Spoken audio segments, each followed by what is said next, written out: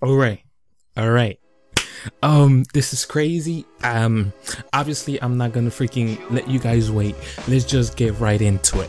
One thing is for sure, we do get an amazing battle at the beginning. We do get some amazing moves, some amazing fighting power. We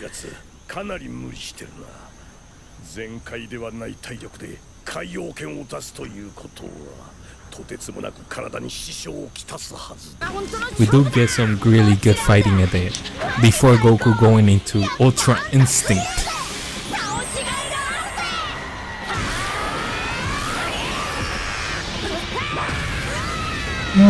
That hit was amazing. Now they make it seem because the power scale, let's just talk a little bit, just a little bit. The power scale between them, obviously Goku is supposed to be beating her up because he is in God form. Now if you really think about it, they keep restating everyone, Beerus, even the angels, even Champa, they keep restating that Goku's stamina is really low because he just had a huge fight with Jiren. So maybe that's why he's not at his full power of Super Saiyan, a Super Saiyan God. Now I want you to check this out. There's a few key points in this. Goku, number one key point. Here we go. Boom. He lets his guard down. Letting his guard down is one of his biggest weaknesses, and we see it again. Now this hit that he receives,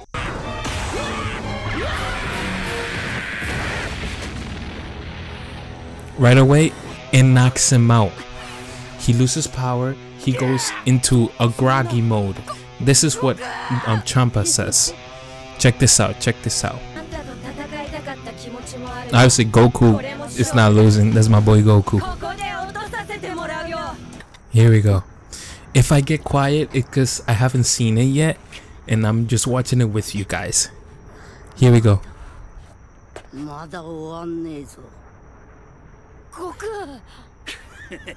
Right there. I know you guys don't want me to stop it, you just want to see it, but I need you to understand why. He's groggy, whatever. He's unconscious. So if you remember, Beerus said, the angel said, the angel of Beerus, I forgot his name, totally forgot his name. He says, when you go into Ultra Instinct mode, your body moves on its own. And it's good because Goku's brain isn't normal like every other brain. He's not super genius, so it makes it a little bit easier to reach the Ultra Instinct. But in this form, Goku's body already knows how it feels to go to Ultra Instinct.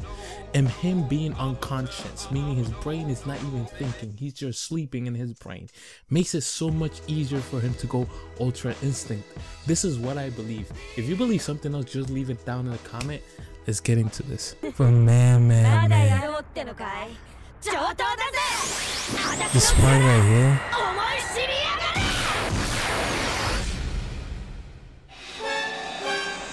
And the song, we get the song.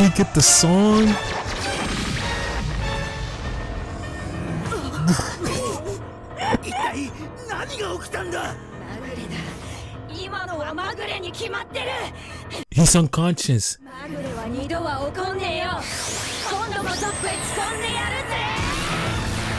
His body is moving on his own. I definitely know that. What the hell? He's sleeping out here.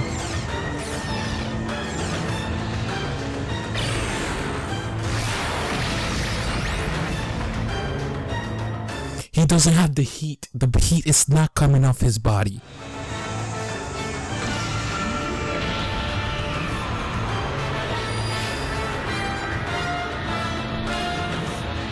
You think, how long can he last in this state?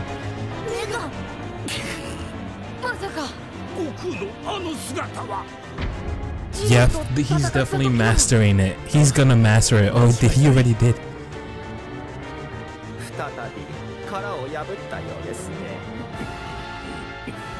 What?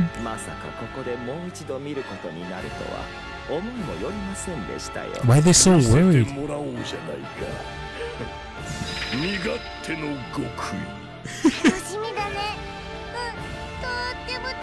Jiren better wake up. Jiren better wake up before he gets his ass whooped meditating.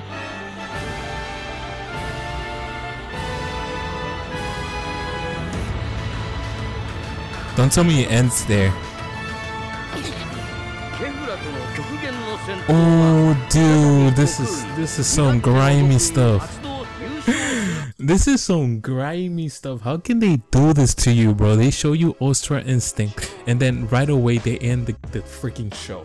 We gotta wait all the way to next week for freaking to see another episode. This is some crazy ass thing. Oh, this sucks. But if you already read the spoilers, spoilers alert, stop watching the video. Stop. I told you. So this is 114. In 115 he fights Kefla, and then I think he beats Kefla by 114 or 115, and then he loses the power of the Ultra Instinct, according to the spoilers that came out. Then he's gonna be in the ground and somebody's gonna come help him. 17 or 18 come save him because somebody tries to attack him. I don't know who it is, but what I'm gonna do is the link in the description is gonna give you all the spoilers if you want to see the spoilers. If you don't. But thank you for watching. It's so crazy. I love anime, so just keep watching.